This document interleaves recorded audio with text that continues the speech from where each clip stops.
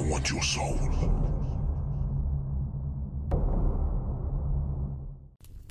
The museum opened without public warning.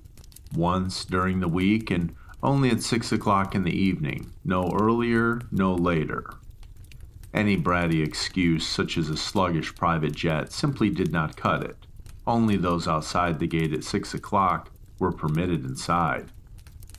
No one knew where this giant playground for wealthy men was, not even God. And in this place, there was no God. My gods were the rich and famous, and they were merciless and cruel. There was no security here, nor staff besides me on opening day. It was a grand, lawless building only made for the top 1% of the top 1%. Our reason for lack of employees was the same reason Michael Jackson shut down a supermarket for a day visit in the 2000s. Uninhibited fun without judgmental eyes. I did the same thing I did every opening day. Adjusted my maroon waistcoat, combed my hair, and shined my shoes. At 5:59, I came tapping down the marble staircase with a spring in my step. Not from excitement, rather, a jumpiness that came from instilled fear. The museum was about to become their toy shop yet again, and me their plaything.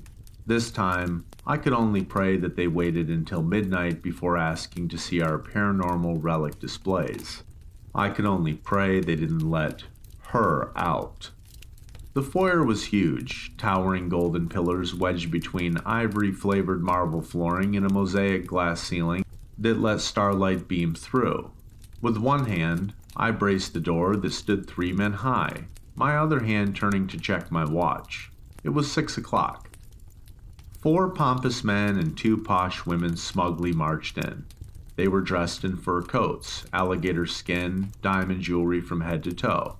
It was quite frankly very comical. Not to me, though, of course. I had seen it all many times before. However, there was one man at the back who didn't care to show his wealth. He was dressed in his finest outfit to visit a convenience store. Blue scuffed jeans and a green t-shirt. I pondered what he did for a living, but I simply didn't know. What I did know is that within 10 minutes, the look on his face said he wanted me dead for sport. I then announced, "The tour will start immediately. There's a coat rack to your left if you need to leave your belongings. I do not recommend venturing off. I must press you all to follow me for the tour, however, it's completely optional." It was as if I read it off a script. The route started like any other. I led the rich brats through the left side of the museum. We walked past the history and war rooms, past the living wall, past the Mariana Trench exhibit. We housed creatures from the bottom of the ocean in there that the public had never seen before. They were inside immense pressurized titanium tanks. I liked that exhibit the most, but it wasn't time. Hallways were always hauntingly quiet on opening day. The museum's property outside stretched for miles, too, so no cars nor people provided any consolation for my lonely mind on long nights such as these. It was just me, the rich savages, and the exhibitions. Walking into a hallway intersection leading left into the paranormal display and to the right, the insect room, we had stopped. "Please don't see it. Please don't see it," I thought to myself. "This way, please," I said. "Why are you all stopping here?" But I knew why. They saw the glass cabinet and towered by the door to the paranormal exhibition hallway, and curiosity beckoned them. It was covered by a dust blanket, only I knew what was underneath, and I knew it was best untouched. "Can we take a look at this?" a voice said quietly from behind and shattered me like a toppled vase. My smile had to be kept up. I couldn't crack at the start of the tour. That would be tragic. "We will return here after midnight once we've explored the rest of the..." And then one of the men sternly interrupted me. "Hey, wait a minute. We paid good money for this," he shouted. "Give us a look." I pulled so hard at my hair that I'm surprised it didn't come out of my scalp. "Please don't make me show you. I do not want to wake her," I thought. "Yeah, give us a look," more rich bullies chimed in. I was no rookie to the psychological wedgie, but it was in my contract to not put up a fight. Swallowing hard, the words escaped slowly and unwillingly. "Okay, yeah, sure, that's fine." My hand reached for the fabric reluctantly like it was a hot stove. I pulled the graphite sheet away from the case and flipped the light switch. Kick, kick, kick, tack, tack. The fluorescent lights popped and ticked as they flickered within the glass oblong that towered above us. The woman inside was ghoulishly tall, at least 7 foot or so. If she were any bigger, her head would have had to tilt to the side, and sometimes it did. Her black hair flowed onto her pale, shiny shoulders like an ashen willow, her face plasticky and silky smooth. The flesh of a child's doll. Beneath the glass cube said Myriette, 1973 to 2004. The fat man's plump face stared upward, utterly transfixed with the thin, soaring woman. How? He cleared his throat. How did she die? I thought for a while, my face contemplating and changing in the dim lighting. They clicked and blinked once more. Well, it pains me to say this, but she was once the tour guide for this museum, I said, and my hand met the cold glass. Sadly, after a few years, she had a mental breakdown and passed away. At that moment, there was a couple gasps from the rich folks. Passed away, a woman's voice said from the crowd. Yeah, my jaw tightened. She injected herself to death with plasticizing agents. In fact, that is one of the loopholes as to why we can keep her body here on display. At this point, her body is more plastic than flesh and bone, I said. The lights then went out. Oh, they'll be back on any second, I soothed reassuringly to the crowd. That story is absurd, a man boomed. Well, unfortunate, sure, but woefully true, I rebutted. The other loophole being her will. She wanted to give herself to the museum just as... I paused for a second. The museum had given itself to her, I said firmly. The lights inside the case came back on. My heart sank into my stomach. Clicking noises had not been coming from the lamps after all. Creaking had come from her plastic joints twisting and contorting, old plastic grinding against itself like a cursed figurine. Now visible, her head had been creaked to one side. She stared unblinkingly at me with glass eyes. Dampening the sheet with my sweaty palm, I narrowly managed to quickly toss the fabric, covering the glass before anyone noticed that she had just readjusted her head when it had been dark. Is that it? Someone said. Can we touch her? I want to feel her rubbery, plasticky skin. Send chills up my spine, another one said.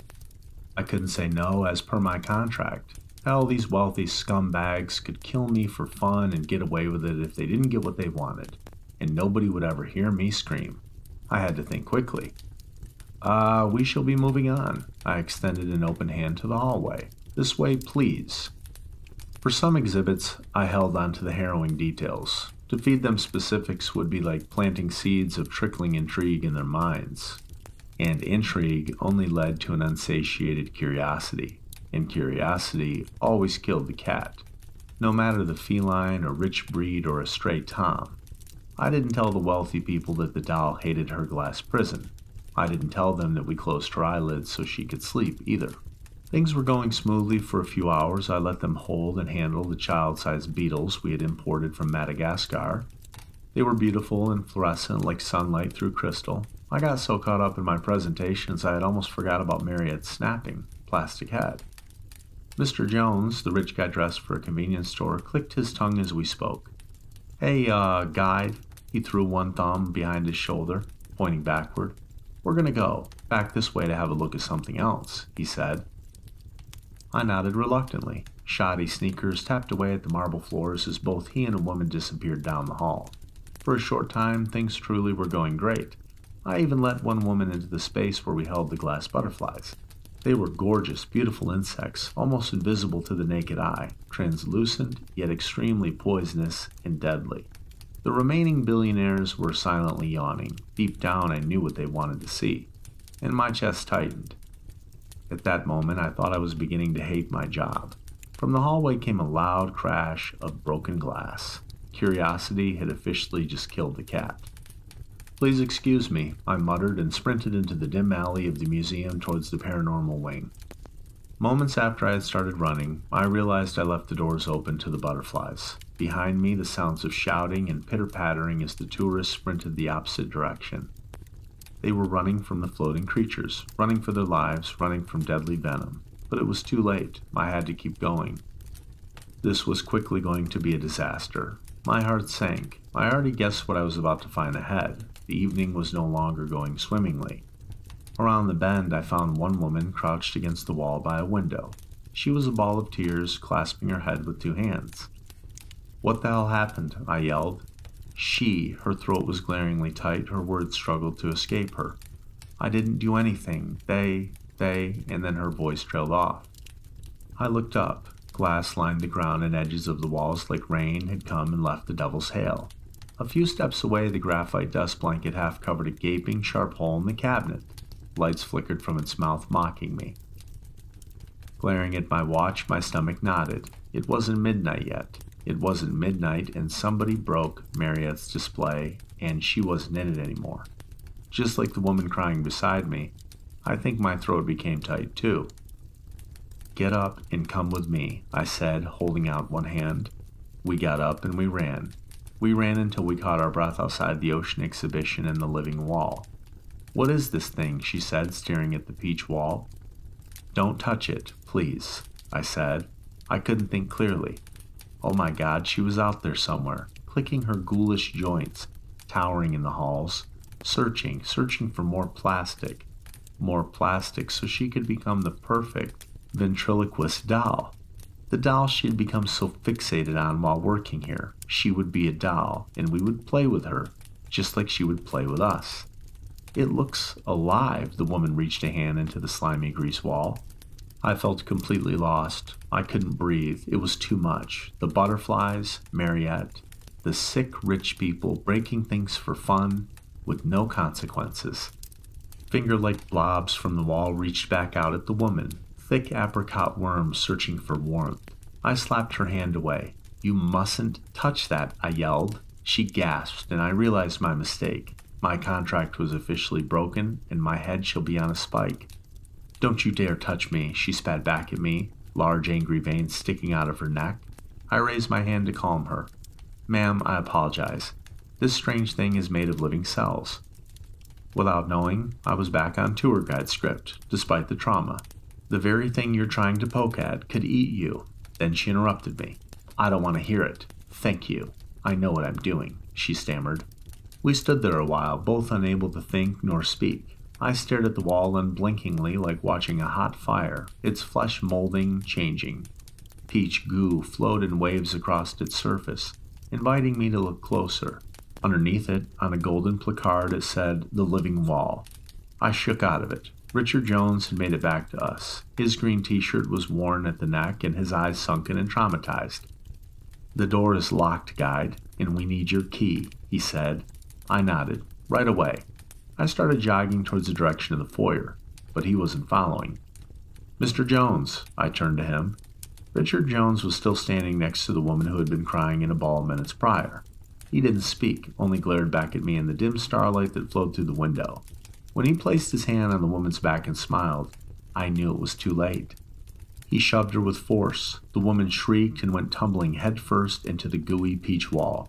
Her bones snapped and buckled as blobby fingers wrapped themselves around her spine and her neck. It flowed into her mouth with ease, slowing only to pull at her teeth like it was eating meat off of a rough bone. She screamed and screamed until she gurgled vile slime. The wall ate her whole, fleshy goo displaying her features and flesh, wide on its waving surface. Bits of arm and mouth suspended upon a hungry blanket. And then Richard laughed. He laughed and laughed and laughed. For him, money did buy happiness. Horrifying, disgusting happiness. I felt sick. I was going to throw up. The wall's voice was deep and hard to make out first. A woman's voice, deep in its slimy crevices. Richie, it moaned. I turned to run, but I had seen he had disappeared and I was safe. He had got the kicks he was looking for and then made off with them. It was hard to block out the voice before it all stopped. I lay crouched beneath the window, blocking my ears and rocking in a ball. My heart was out of my chest, my stomach a knot. I didn't want to be a tour guide any longer. Sprinting and sprinting, I never looked back. I climbed the stairs swift enough that my thighs felt like they were going to give out. Much time passed that night in the museum. Hours. Opening nights were long and terrible. Nothing like this was ever worth the money. I found myself hiding in a janitor's closet on the second floor, occasionally peering through the cracks into the horror beyond. After some time, and when the vile people finished exploring the museum, I heard Jones crack a joke about the woman in the wall. He and the rest of the rich people laughed. They laughed and laughed and laughed all the way back home to their private jets to their estates. When it was midnight, Marriott was asleep. and I shut her plastic eyelids for her. I had glass to sweep and cabinets to repair. I had learned time and time again that nightmares were not narwhals. The horrors were within the people that visited, in their sick pursuit of amusement in the games they would play, and I was their plaything, their helper. I'm sorry they played with you too, dear Mariette. The exhibition that made me quit was the sickening consequence of true human freedom, and it was only for me to see, once a week. Mariette still walks the halls at night without her glass prison. Maybe I couldn't quit. I needed to repair it to make things right. She has such a slow walk, glassy eyes darting left and right, rolling loose like marbles, her head pivoting left and right aimlessly, looking for more plastic, needing more plastic to please the museum, to be the perfect exhibition. Before shutting the gate, I pensively peered around the grand foyer. The museum was large and harrowing. For a moment I wore a grimace on my face, remembering a time when all I needed to satisfy our guests was to show them the insects. I had been here a long time. Tales dripped from the walls like an endless flowing tap of horror. There would be more wealthy visitors next week, and I had to be here to guide them. These sick motherfuckers. They just can't get enough of it. This week, I found myself alone in the exhibition room. The anglerfish circled endlessly in the abyss of its murky tank, searching for an exit it would never find. It met me at the glass interface of its pressurized prison, bumping its luminescent fishing lure against the glass. It grinned at me with thin white pencils. Hello, little guy. I found myself staying a while in our deep-sea exhibition, watching the creature as he bathed and flicked around his little lone cube of the world. He could never know why he was in the museum nor who put him there. Instead, he just swam. He swam and hoped that just one day the glass would crack. Just an inch. Luckily, feeding the shaggy frogfish didn't take long. The yellowfish knocked away clouds of dust along the bottom of its tank, and it scurried along its leg-like fins with the awkward gait of a geriatric golden retriever. It was hard to keep happy in the schoolish museum, but that room always made me smile. I went upstairs before working through some paperwork for a few hours. I'm not sure at what point I mistakenly fell into a catnap at my desk, but I soon paid the price in nightmares. "Am I pretty, Daddy?" a deep muffled voice said. Blowflies sprawled across her face that was framed with golden hair, and black wing spots covered her eyes and mouth. "Am I pretty?" the voice said again. She didn't sound like Sophia, the face of my dead daughter, nothing more. It must have been hard for her to speak. Flies coated her throat like popping candy, bursting and buzzing as she spoke. "Daddy, did you doze off again?" she giggled in a voice that was not her own. Flies crawled around her face aimlessly, whirring, buzzing until I swat one of them crawling up my arm. I woke up with a groaning jolt, my wrist pink where I slapped myself awake, the monstrous foyer of the museum still slapping with an echo. My paperwork was sprawled everywhere across my table, stressing me again just as easily as it had put me to sleep. There were lists of last week's casualties, notes on tonight's guests, complaints, all forms of boring. Paper unstuck itself from my arm and fluttered to the ground floor from my reception desk one floor up. The ocean exhibition and the unconscious escapism that naps brought me was my only liberation from the museum, though that was a time before sleep brought nightmares. When I went to check my watch, I noticed I hadn't smacked a fly after all. A glass butterfly had become mere bits of translucent wing that coated my fingers like glitter. I rubbed my hands, and the clear fragments floated gracefully down the marble stairs in a breeze like tiny mosquitoes or dust specks, sparkling in the beams of moonlight that trickled in through the glass ceiling. For a moment, I wish it had stung me and taken me to a better place. At least then, I couldn't dream of blowflies coming out of my dead daughter's mouth. Ron and Jill and the rest of the maintenance staff had packed up and left. The bustling noise was gone. There was no more work to be done except wait for more wealthy, deplorable people to arrive. I was alone again, the only staff member in the museum, and I let my mind freely slip in a different time, a time before I was the tour guide. It was time to open the shop. I combed my hair, pulled my shirt collar free from my waistcoat, and shined my shoes. Down the marble staircase I went, tapping down the steps through the butterfly dust like headlights in fog. The clock struck 6 o'clock. The museum was now open for the evening, and only for the rich folks waiting outside. I pulled the large door open, and it groaned and echoed in the museum's enormous foyer. 7 aristocrats haughtily strode inside, 3 men and 4 women clad in fancy dresses and coats. One man took a while to come up to the front steps and into the museum carrying his wooden cane. "The tour will start immediately. There's a coat rack to your left." I trailed off. A girl, maybe 8 or 9 years old, came quietly through the door, in a teeny black suit. Her unsure gaze scanned the top of the foyer, to the bottom, her eyes large glossy globes. Oh, she shouldn't be here, I thought to myself, and I didn't see her on the register. She's not going to survive here. Kneeling, I spoke. "Hello there, miss." The girl shyly leaned from behind the frame of the front door, her skin turning as pale as the ivory marble flooring. This must have been the first child to set foot in this god-forsaken place, and for good reason. "Which of these people are your parents?" I tried hard to keep up a warm smile. Nothing. She simply stared at me with 2 shiny eyes under a blonde curtain of hair. "She doesn't speak, sonny." The man with the wooden cane cleared his throat. "Didn't speak the whole ride here, and ain't gonna speak now," he said. "Doesn't respond to anything at all, really. Wow, okay." One beak-nosed snobby woman put her coat on the rack. "Probably deaf then," she said. I stood there thinking for a while, my face contemplating, changing in the light, looking around at the billionaires in the foyer. They'd already looked ready to sink their teeth into the exhibitions, or worse. Bringing her along with the rest of the group on the museum tour was simply not an option. Fortunately for her, it was a requirement for me to understand the basics of at least 20 languages to allow for appropriate interaction with the museum's guests. This included sign language, but my understanding tended to be rather broken. I could usually only make out the main words. Kneeling again, I spoke to her with my hands. The girl gestured back to me that Mommy and Daddy had sent her on a visit to the museum as they were called away for a business trip in Dubai. "Well, how was the flight?" I gestured. "Good. The big-nosed woman was very annoying," she sent back signs to me. Then she giggled and gestured that I didn't need to do hand signs. She could read my lips.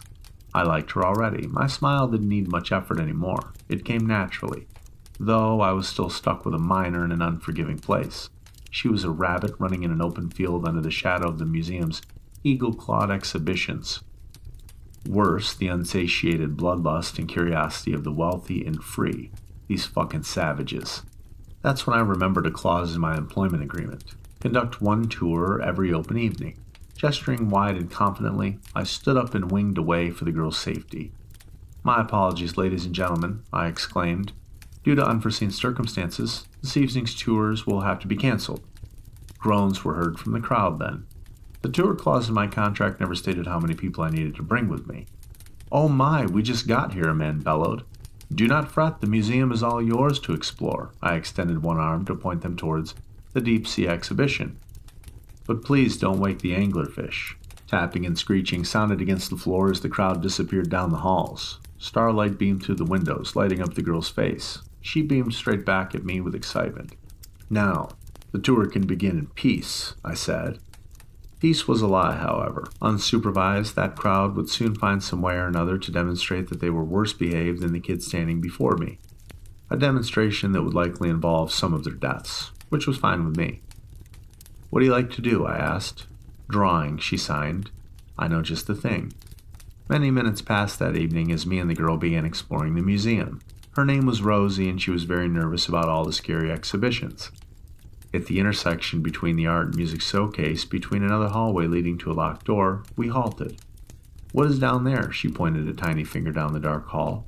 "The room with the metal door. What's in there?" "I know this museum from back to front," I spoke, "but I have to say I've never been in that room.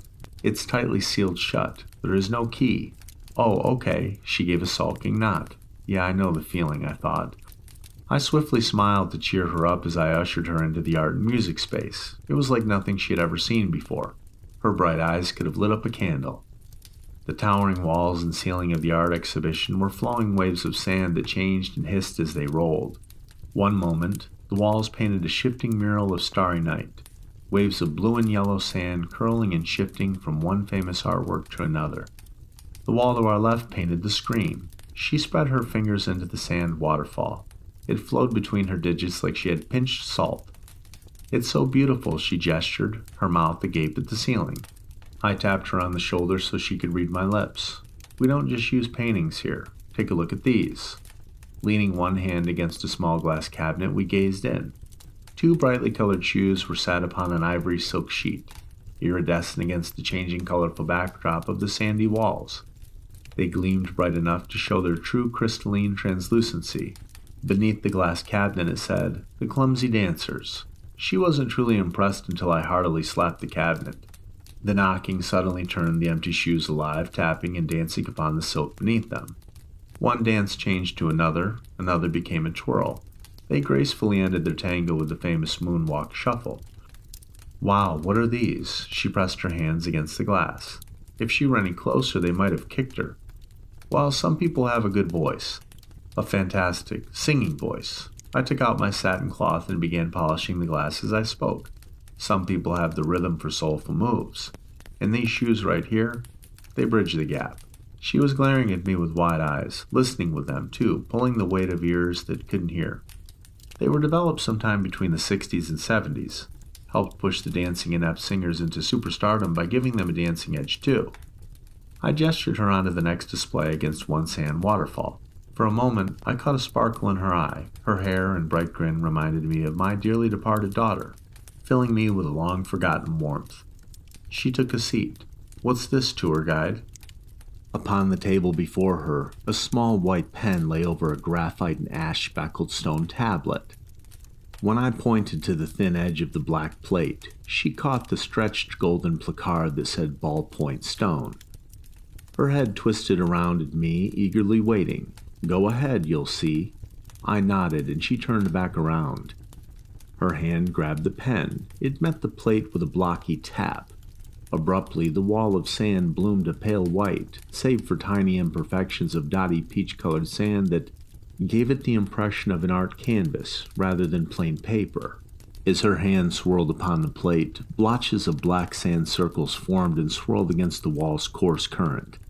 "Draw something, Rosie," I spoke. "The plate knows what you will draw, and it will guide you." Unsure at first, she shook the back of her golden head a few times. An 8-year-old perfectionist. In that moment I smirked when I pictured her rolling up her suit sleeves to get the work done right. I laughed when she really did it. "Is that me?" I let out, staring at the sand wall.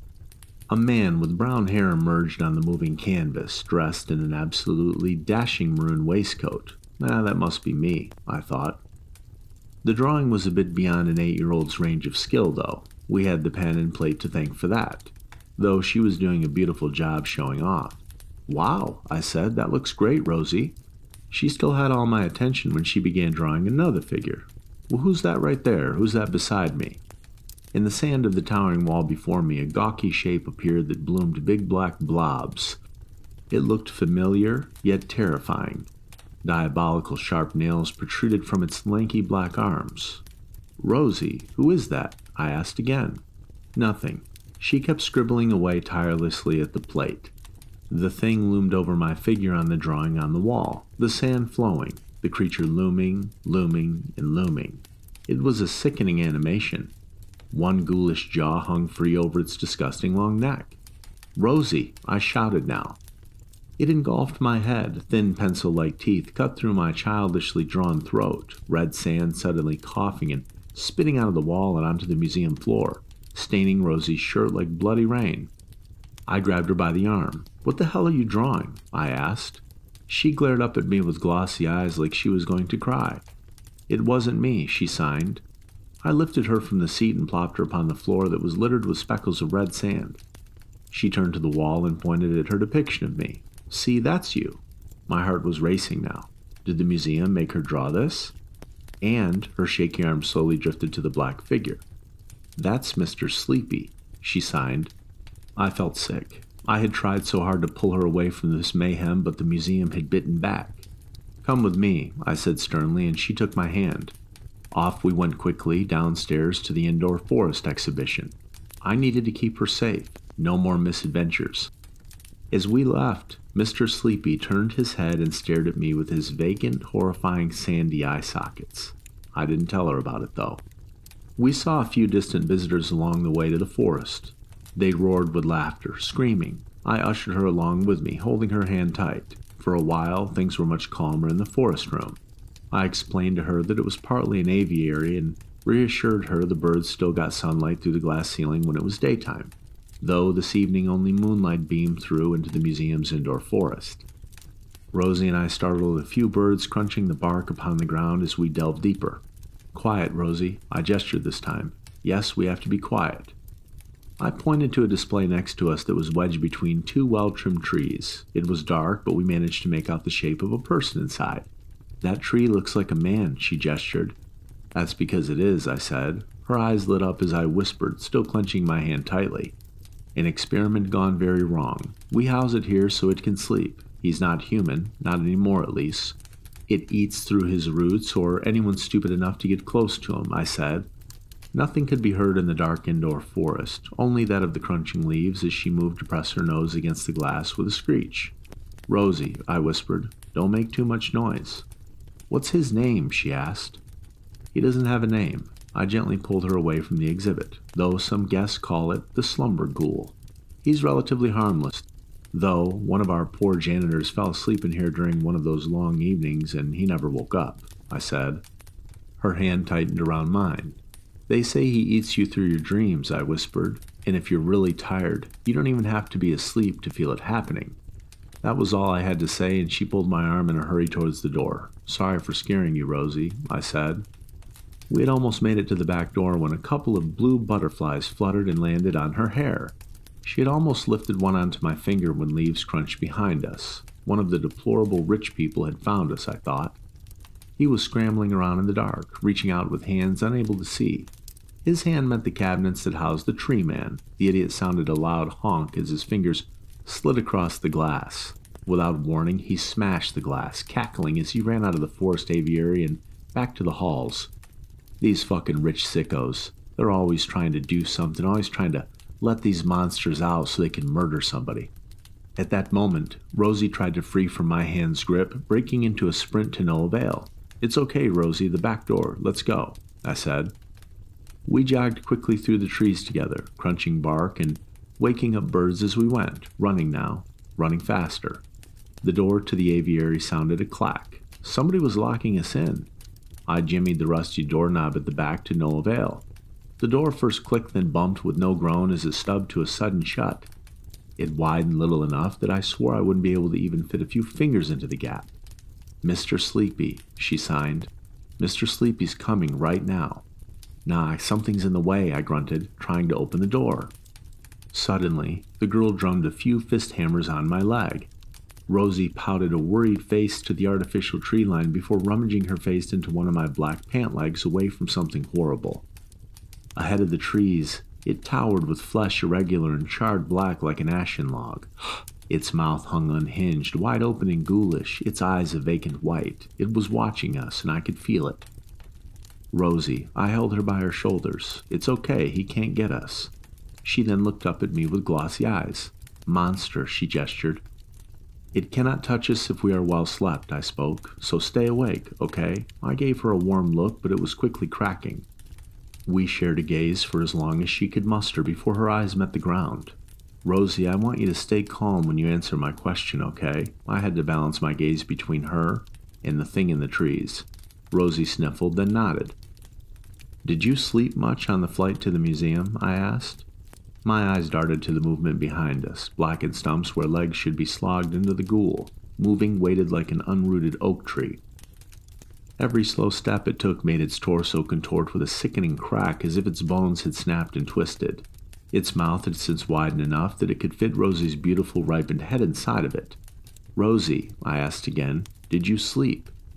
Like a fever dream, I saw blowflies crawling over her eyelids and her mouth, just like my dead daughter Sophia. I snapped out of it then. "Rosie, please," I boomed, shaking her. I had to get her out. I couldn't lose her. I couldn't lose somebody else, not again. I shot up my knees, launching her onto my shoulders and bolted towards the door. Her head bounced around while I ran, but when I steadied, I made out the ghoul. It was looming close, a mere 20 paces away. Its torso flailed with a disjointed crack in directions perpendicular to its body. "Hold on," I announced as I held Rosie close to my chest. I extended a leg and launched a kick into the door. Curses under my breath could not drown out the sickening sound behind me. All I could think of was that I had to get her out, and that its steps sounded like a pair of boots meeting snails. "Get in," I said, and her shoes popped on the ground. This time, I held my kick as one shoe planted against the door. I could not open it wide enough for myself, but pressing the door with my boot made it grown wide for her to enter. For a split second, I worried about the rich people through the door and in the halls too, one long, unending nightmare, but I finally broke through. Behind the door was a group of them, sickos, that had been blocking the door shut and went sprawling like cockroaches under a bright light. They cackled maniacally as they ran through the halls. "Almost had you there," one of the rich men yelled and laughed as he went around a bend, his voice becoming distant as he ran. They couldn't keep getting away with this, I thought. They can't keep tormenting me in the museum for their sickening entertainment. "Wait here," I told Rosie. She was a ball on the ground, shaking and sobbing now. I shot up on 2 legs in a rush and ran after him. The rich prick ran and ran, his hands screeching against the walls of the tight corridor. Our museum's greenhouses on the other side. "You almost killed that girl," I shouted. Sprinting now, I had almost caught up with him. He was in arm's reach. And while he was running, his leg caught itself beneath one foolish stride. He went tumbling into one wall before pushing off of it and into another, smashing the glass and hallway, tumbling into the greenhouse. His glasses had been knocked off his face, and blood drained and trickled towards his scalp as he hung over the shards of the broken window. Starlight flooded in from the greenhouse and blanketed his face in a greenish hue. "Help me," he coarsely pleaded. One arm reached up at me, waiting to be pulled away from the glass into safely.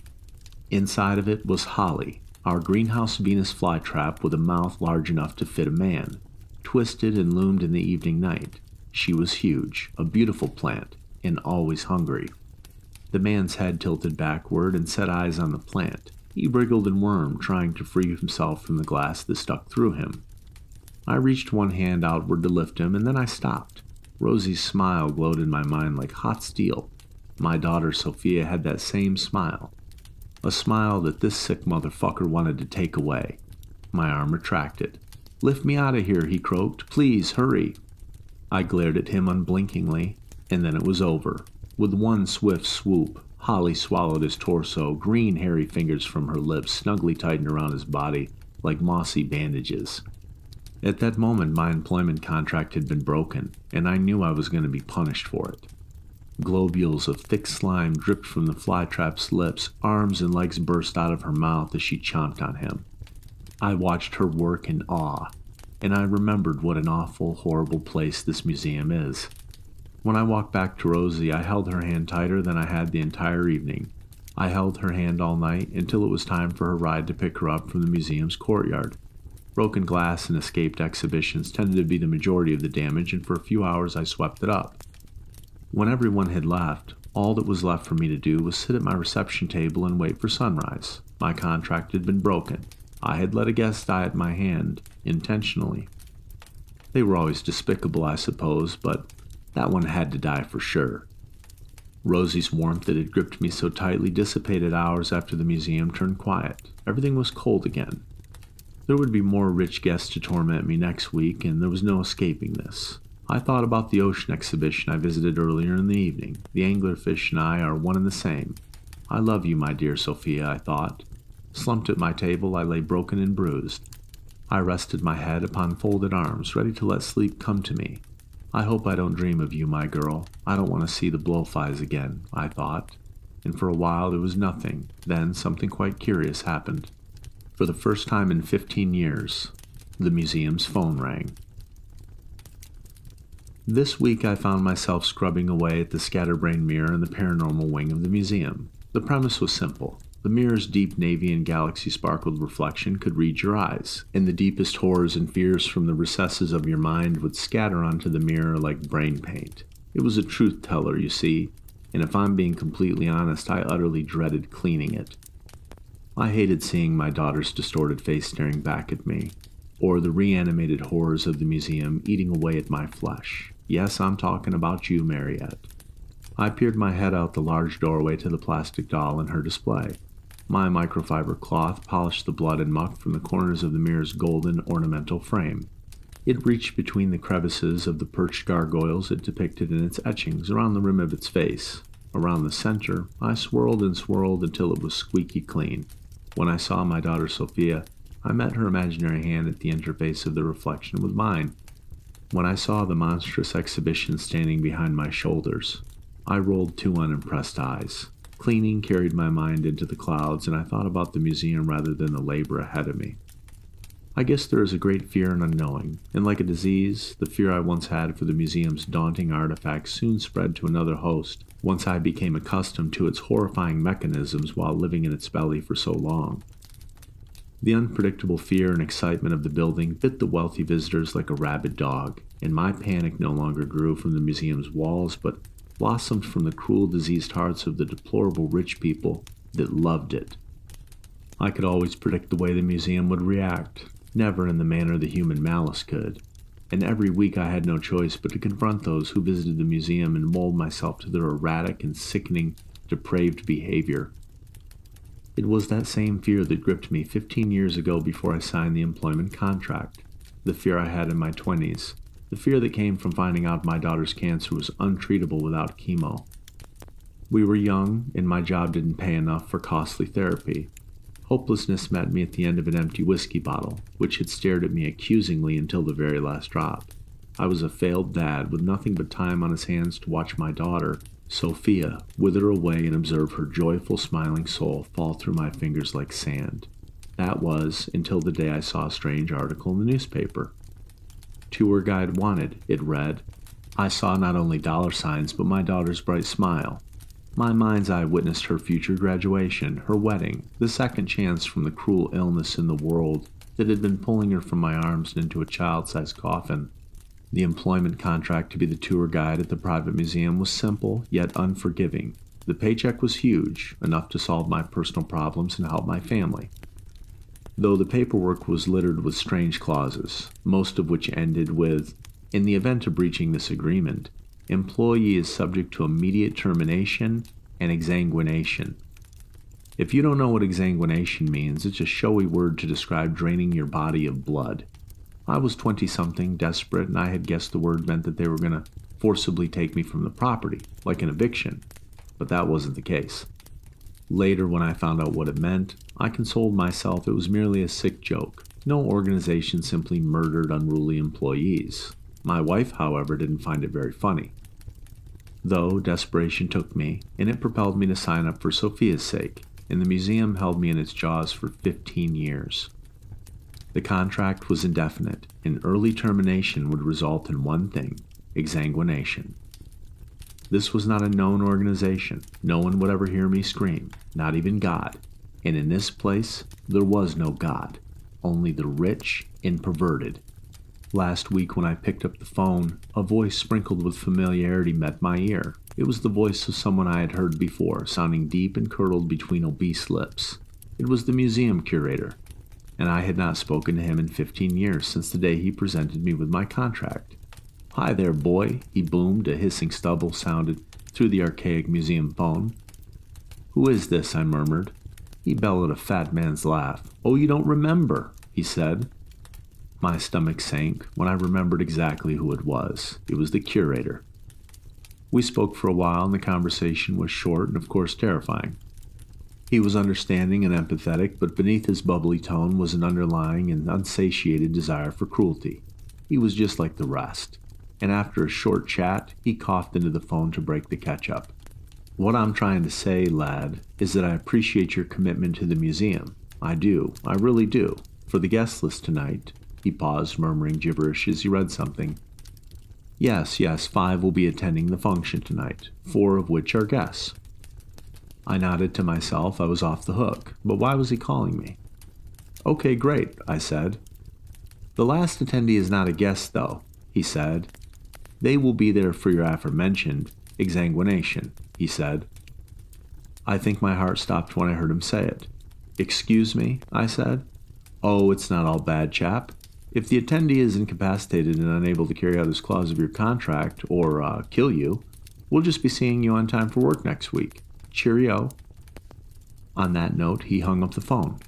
It was a painful week after that night, and my heart never left my throat. Every waking moment my mind would drift and be reminded that someone was coming to the museum to kill me. I suppose that was always a risk when giving tours to the deplorable brats that visited, but this was different. Whoever it was, their sole goal was to leave my body cold and lifeless. I checked my watch after I had finished polishing the mirror and began walking towards the enormous foyer. Uneasiness, as well as my churning stomach, almost made me forget that I had to feed the tooth fairy today. Up the stairs I went down the halls, passing the locked steel door on my way. I had never opened that door, and it always tickled my curiosity, though there was absolutely no way inside without a key. Besides, it was a matter for another time. The guests were going to arrive in 15 minutes, and so was my executioner. At the end of the flowing walls of the music and art exhibition was a dimly lit doorway that I rarely entered. Outside of a large golden placard, above the entrance it said Tooth Fairy. The room inside was a dark cube space with painted black walls. A single spotlight illuminated the painting hung in the center of the furthest wall. A horrifying face of an anguished man was brushed across the canvas that looked like a hairless, burning corpse. Its mouth and eyes were vacant holes. Distant white specks could be made out in the open cavities of its face, throat-folds and eye sockets lined with hundreds of teeth. We were given this painting from a woman who saw the face move on her bedroom wall. Obviously, no art dealers would take her up on a donation. Our cleaners kept the teeth from our deceased visitors' corpses for a special reason. It's grotesque, sure, but completely necessary. From my maroon waistcoat pocket, I pulled a handful of bloody teeth and fit them snugly in the rim of the artwork's ornamental frame. Monthly feeding became a ritual, so he didn't leave the painting and walk the halls. I hated the times I forgot to feed him. The times he crawled out of the canvas dye and slogged around the halls, looking at me. I checked my watch. It was 5:59. The museum was about to open. Quickly adjusting my waistcoat and brushing my hair, I came tapping down the marble staircase of the vast foyer. With 2 hands, I pulled open the enormous door. As usual, the rich folks sauntered into the museum on their invisible high horses. My wandering eye scanned and assessed them quickly. Any one of them could be my undoing. In the group of 5, there was 2 men, one plump and stubby, another gaunt and scraggly. Out of the 3 women, 2 were bony and frightening to look at, fleshy scarecrows with long, pompous noses. Lastly was a lady that was quite pale and beautiful, her eyes quite small and her face which was framed by ash-black bangs and a ponytail. That woman, however, stood out to me long after we had begun the tour. The ponytail of hers didn't stick out from her rich girl high horse, rather her middle-class mannerisms. She carried herself with a pride that was of a hard-working businesswoman, content and happy with her 9-to-5, not the accomplished grandeur of reeling in millions of dollars of fortune from multiple estates. Was this her? I took them through a couple exhibitions, passing the glass-walled hallways between our greenhouses where Holly had eaten a man the week prior. They clapped at the Venus flytrap's enormous olive mouth as it twisted under the evening starlight, oblivious to its horrific history. Though maybe one of them knew. The one the curator had spoken to must have known everything. We had stopped at the paranormal wing. They saw Mariette for a while before their eyes then set on something else. "What's under here?" a woman said, pulling at a display cabinet's blanket. "Oh, take a look," I said, pulling the fabric away with one shaky hand like a magician terrified of a falling stunt. He had no human mouth nor teeth. His snout was the long hairy tubed appendage of a blowfly. You could see his black eyes in the incandescent light at certain angles. They had faded to pitch after the many years of anguish and isolation in his glass prison. His face was a charcoal black, not gray. So was his gangly body that broke out wings and spiny limbs through his hairy graphite flesh. There was no white in his eyes, only a screen door pattern upon 2 bulging dark eyeballs that housed 1,000 more.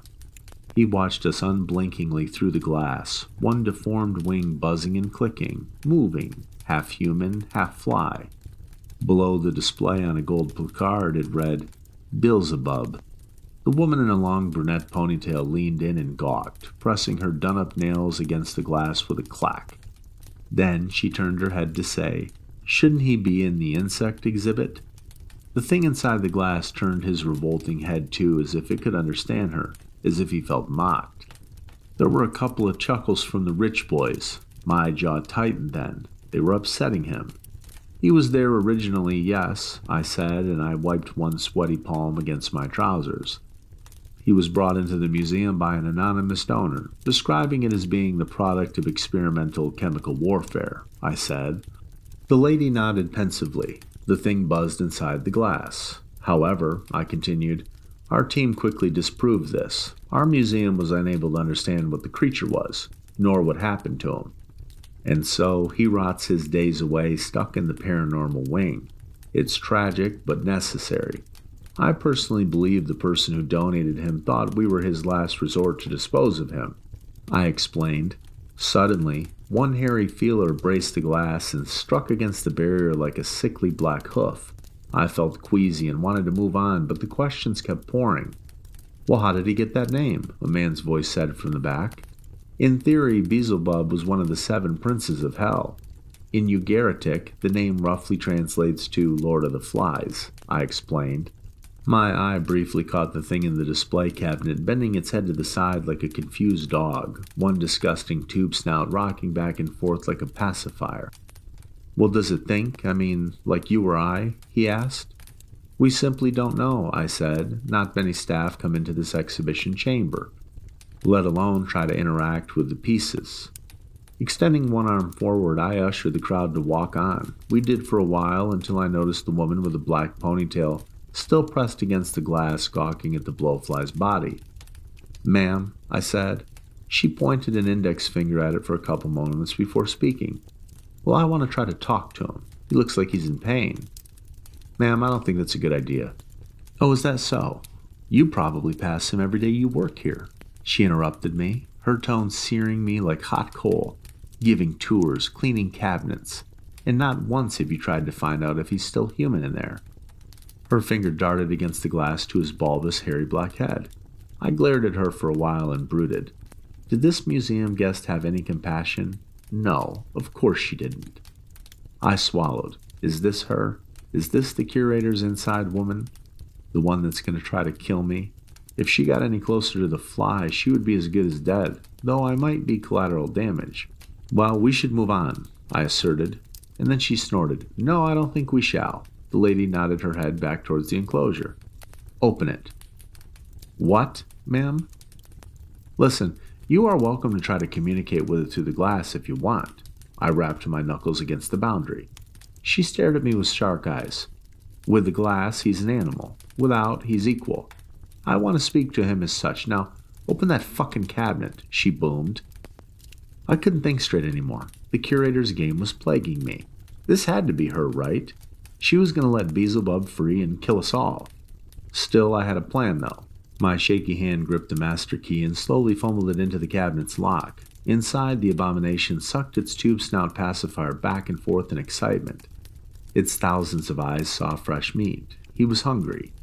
The woman reached her arm around and climbed into the cabinet with the creature, her expensive slippers skidding along the flooring with a screech. She was stalking brave before, but confronted with a towering, contorted thing ahead. The lighting painted her pale face a horrified grimace. At that moment, she knew she wanted to get out. The woman's back still hung out past the cabinet's door frame in case she needed a quick exit. She didn't dare stand fully inside the fly's enclosure. My heart was beating out of my chest. She was going to let him out, and Beelzebub shall suck my flesh through his face straw like a human strawberry milkshake. Breathing was hard. I felt like I was going to pass out. Without warning, I kicked the woman forward.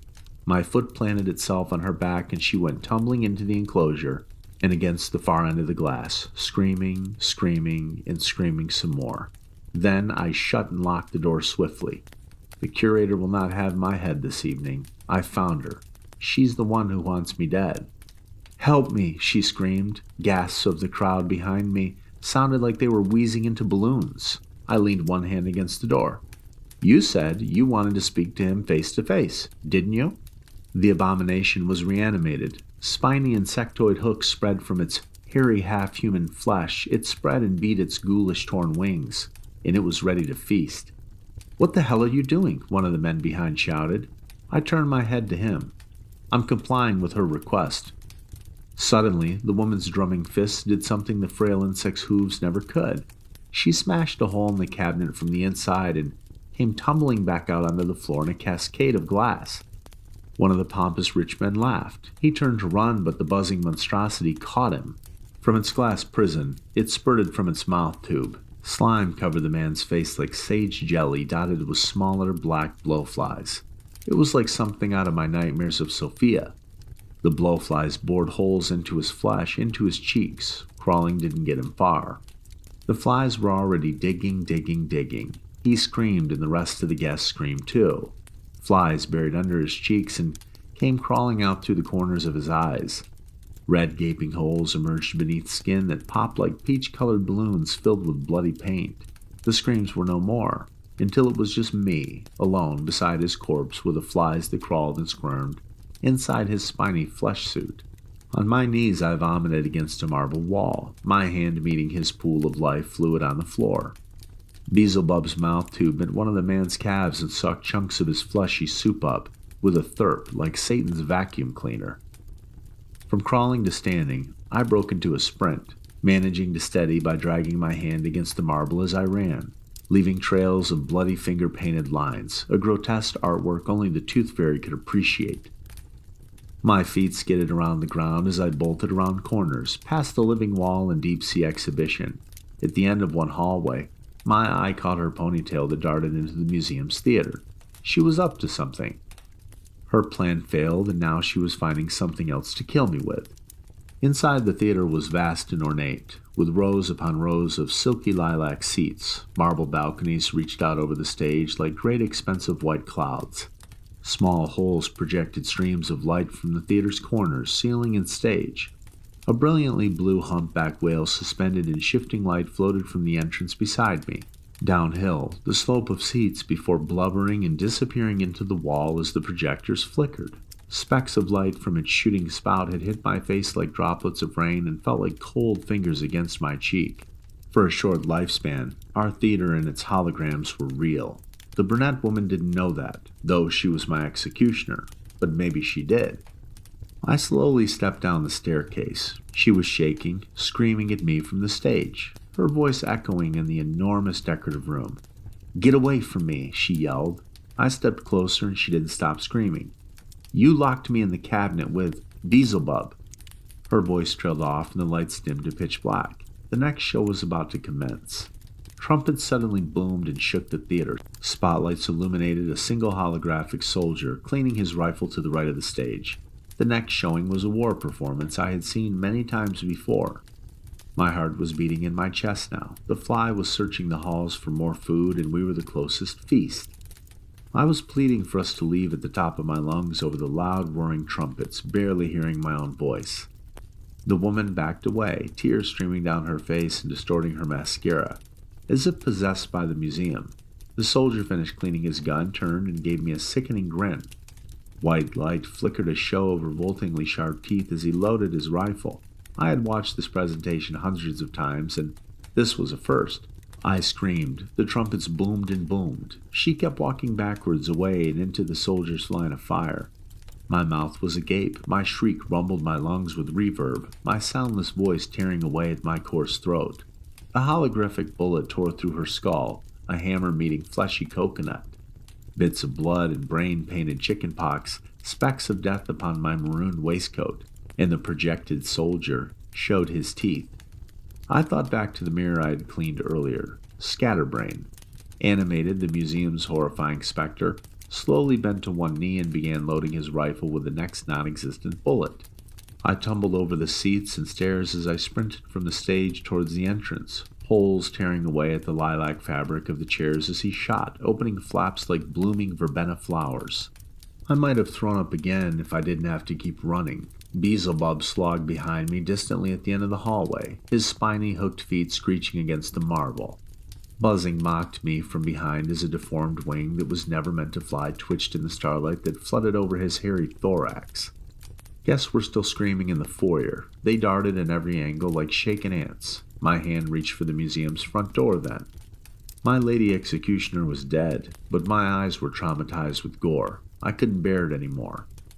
I reached to pull the door open and the museum's phone rang. Once again, my heart felt like it stopped beating. I let go of my shaky grip around the cold door handle. Up the stairs I went, wiping one sweaty hand against my trouser leg. Reluctantly, I reached for the phone. "Hello?" My quiet voice fell out of my mouth. "Oh, guide," the sound of the plump curator pulling from his cigarette. "Your debt in punishment has been paid. None of tonight's guests were anything special," he said. I swallowed sour spit. My throat was tight. "What do you mean?" "Well, they're middle-class volunteers on a luxury-sponsored trip to a private museum. None were there for the exsanguination. And boy-oh, did you prove that you belong here or what?" I slammed the phone down on my receptionist's desk, the sound of plastic echoing throughout the foyer and ringing in my ears. A cold feeling flooded my chest. My horrible realization dismantled me. This week, the guests never did anything particularly dreadful. It was me alone who had cornered them into hell from fear of losing my own life. My punishment from the curator was never death. It was torture. Was I a monster too? For a while, I cried in the foyer, oblivious to the screaming and carnage unfolding throughout the museum. Tears flowed down my face and stained paperwork of dead guests. My hands still shaking from fear and dread from the museum's looming and reanimated monstrosities. Beelzebub was coming. I didn't like what I was becoming. I was going to leave this dreadful museum, no matter the price. There were two unopened doors at the museum that always haunted me since I started.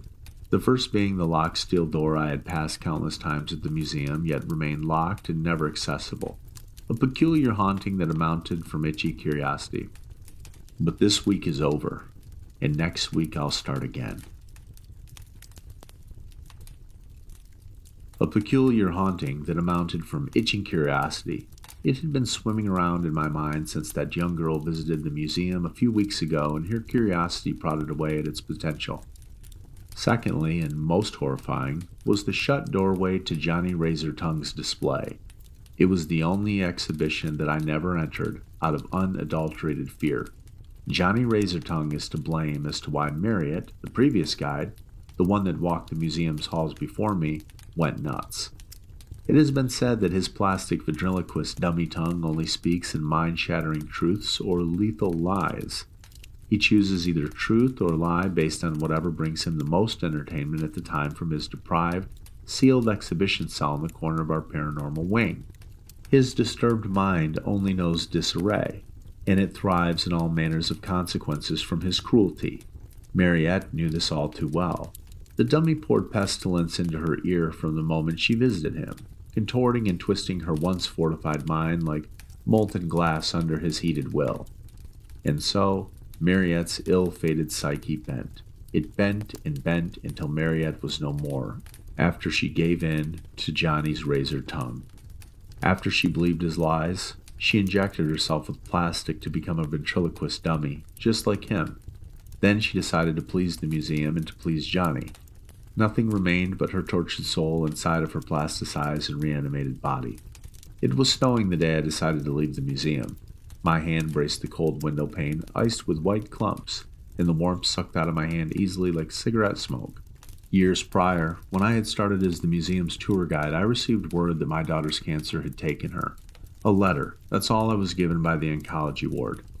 The hospital informed me that my daughter had passed away by mail, which meant she had been dead for a few days before the paperwork actually got to me.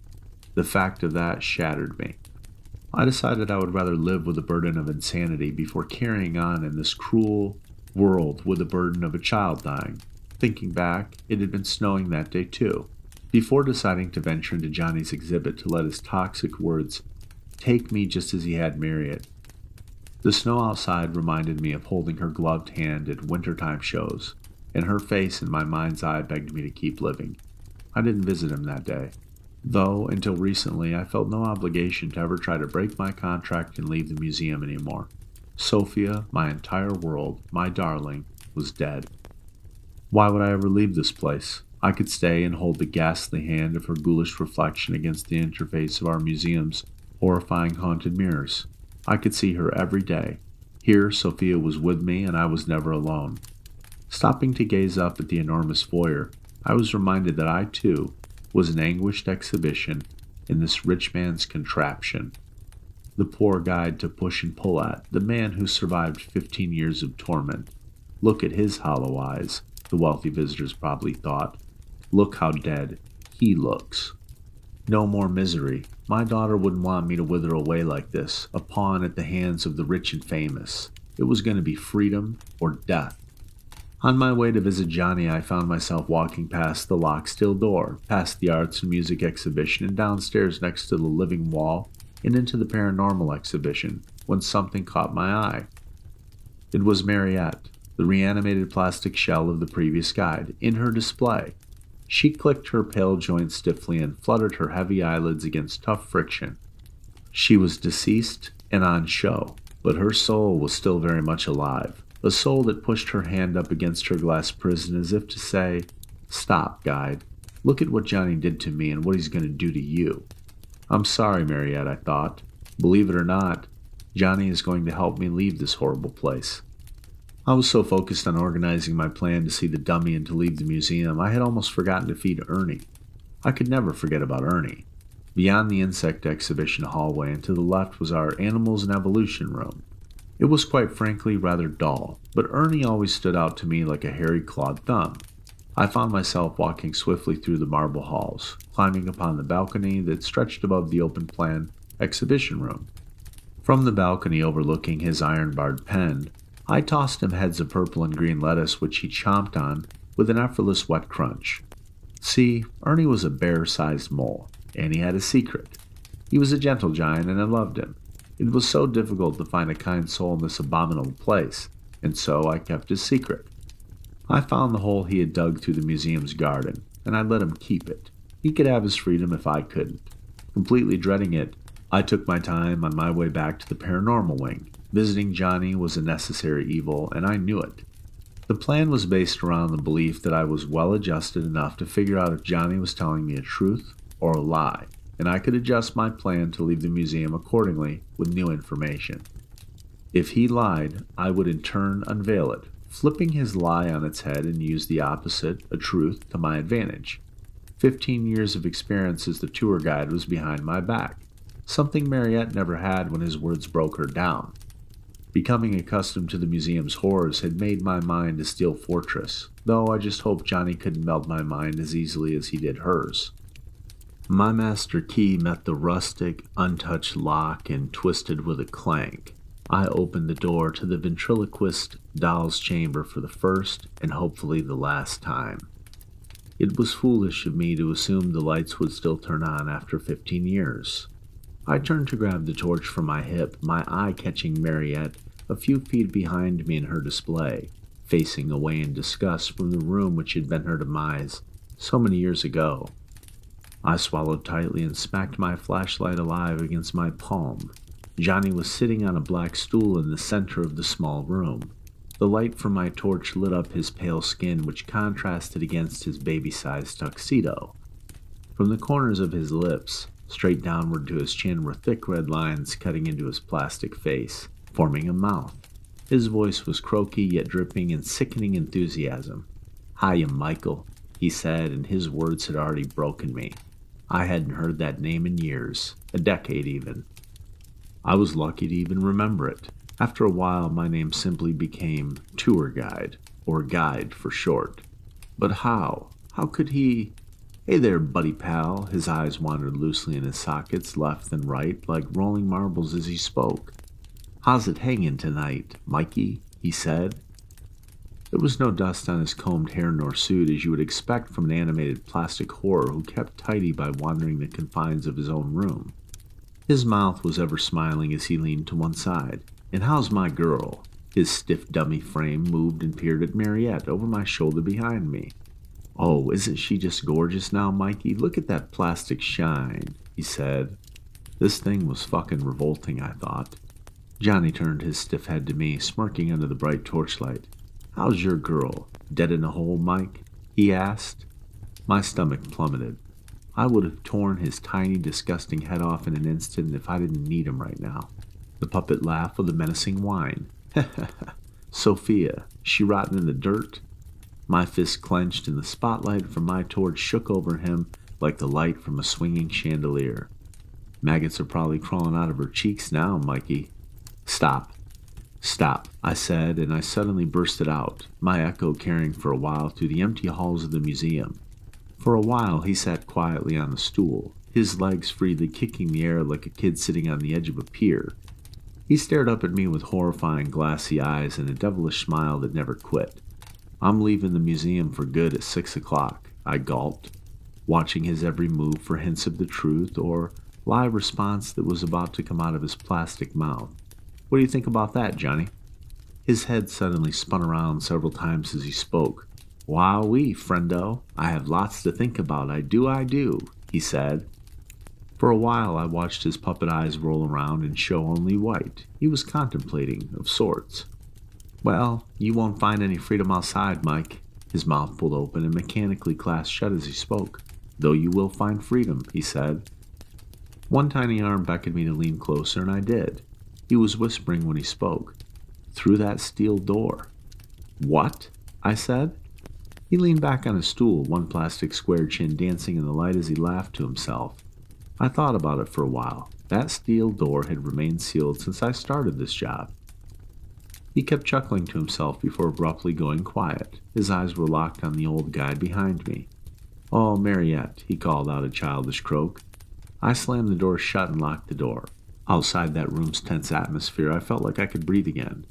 If only I could have gotten more information out of Johnny than a simple, straightforward lie. To avoid the lie of entering the steel door would be no drama. All I would have to do is not do it, run from the museum as I always thought I would have to do. When I checked my watch and saw it was 5 minutes to 6, I came bolting around into the enormous foyer. The guests would be arriving in a matter of minutes. The towering, ornate museum door opened with its unusual mechanical groan. I pushed past a man with a salt and pepper beard, his blustering coat nearly catching my face in the cold wind. Lady Weather was against me this evening, but the plan was already in motion. The plan was to run. I almost tumbled when one of the rich pricks snagged me by my arm as I jogged down the stairs. I couldn't hear exactly what he said. The swirling breeze swam in my eardrums like a cold stream, a sound that I didn't often hear from inside the rich man's prison. It was beautiful. Every step into the museum's wide frozen garden made a gentle hush beneath my shoe in the soft snow. I couldn't look back until I met the tree line. When I did, I noticed a few of the men that ran after me. I launched through the spiny bushes ahead, taking exaggerated steps over rough terrain like a horse that walked with a proud gallop. Cuts and scratches against my flesh from branches felt liberating. It was painful, but it was not the museum's contraptions hurting me anymore. It was the fresh lashes of the wild, unpredictable freedom. "I'm almost free, Sophia," I thought. I could feel the warmth of my daughter smiling down on me. She wants me to be free.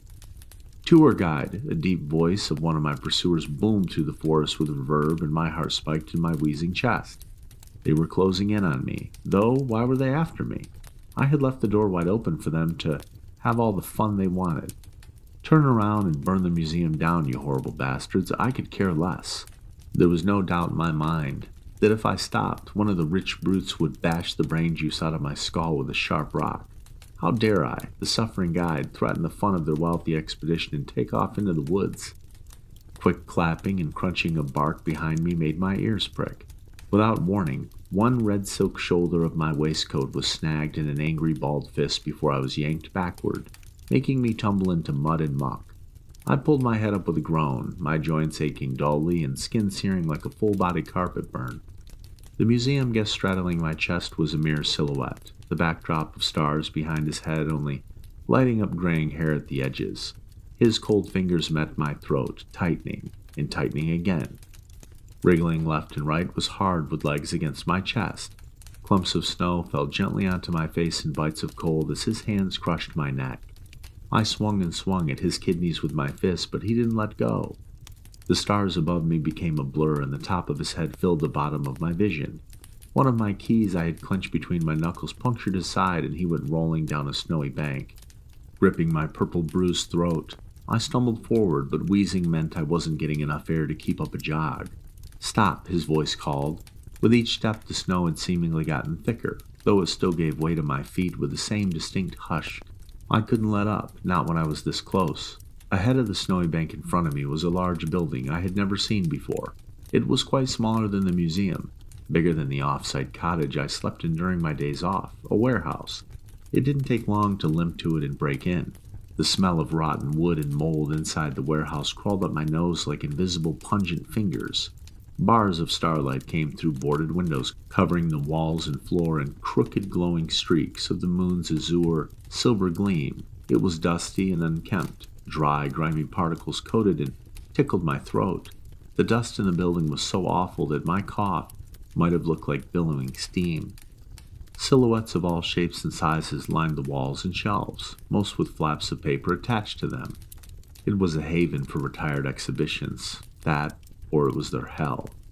Thudding came from behind me as someone pushed and pulled at the door trying to follow me inside. Unsettled flakes of crumbling wood drifted down from the ceiling with every shake from the banging door. The shoddy place couldn't possibly hold the wealthy brute outside for long. As my heart raced, my departed Sophia's face suddenly glowed on the black canvas of my tight eyelids. "I think I'll be seeing you soon, honey," I thought to myself. I stumbled forward, coughing and glaring around the murky warehouse as the thuds became impatient. I needed something to get me out of here. Anything. "Where you think you're going?" a man's muffled voice boomed from under the door. It was the same man who had gripped me by my throat minutes prior. His tone was strained and fed up. I pictured his face flush and the cables of his neck sticking out as thick roots. My cold digits wrapped around one of the planks sealing a window, boarded shut. My options of fight or flight narrowed to the latter. Then I heard a thud. The door was stubbing shut against something, but not for much longer. One of the lines of light pouring inside the dingy space sparkled up something a few feet away made out of glass. I walked closer. Each step the floorboard spat out a dying croak. When I was near enough to make out what the thing was, a cold feeling boomed in my stomach. The thing I approached in the blanketing dim starlight was animatronic and ghoulish. Clumps of its brown, artificial, and fraying fur were clumped together in sticky balls of black grease. Its glass tennis ball eyes held tiny, startling black pinhole-sized pupils. It was a human-sized depiction of a vintage stuffed monkey, holding brass cymbals. Stuffing had come away from its middle in spongy yellow bunches, exposing rusty metal gears within a mechanical chest. I tried not to make eye contact with it out of fear of it following my gaze. I still had to think quickly about defending myself. The door hadn't stopped thudding. Messily stuck to one furry ear of the mechanic being were a few pages of forms, faded and dusty. I puffed away dirt from the paper with one labored wheeze. In it read, "Exhibition name, Kelsey. Children's mechanical mascot that once educated schools about the importance of healthy teeth and healthy gums."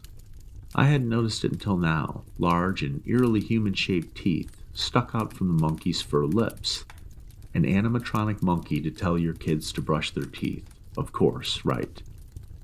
Out of commission in 1983, it read, "Reason, excessive homicidal tendencies. Signed and approved, Mariette." Ah, okay, Mariette and I, connected by threads of time all these years. This monkey must have been an especially terrifying item to warrant locking it up in a warehouse to rot. I couldn't believe that I had found something retired by the previous tour guide of the museum. It made me feel less alone. I hadn't felt that flavor of deep-chested and rotten fear in over a decade, a time when I was unacquainted with what lurked around the museum's ornate corners. However, this evening I was again in unfamiliar and petrifying territory. Why was I never informed of this place? I would have decommissioned Johnny Razortongue in a heartbeat. If not for me, then for Mariette's tortured soul. Without warning, the stuffed mechanical abomination switched on. It chilled my blood to see golden iridescent bulbs flickering in the place where its lifeless, beady globes had been. Its jaw gnashed wildly, lagging and biting. It was stuck in a loop for a while, seeing through eyes that hadn't seen the world in decades as it woke from its slumber. It turned to me, gleaming gears and yellow eyes all feasting on the one who broke its sleep. Me. The speaker tried to sing in a child's voice, but the rusty electronics could only cough up distorted noise. When it finally started its tune and began walking, I made for the door. "Kelsey yum, Kelsey yum. Drink milk for bones. Put it in your tum," it sung. My hand met the handle of the door. I went tumbling backward as the man kicked it in first, my elbow collapsing into one rotten floorboard. The mechanism behind me sang and sang, and her cymbals crashed and crashed. Bones, bones. Strong teeth for bite. No moans, no moans. Brush your teeth at night. it chanted.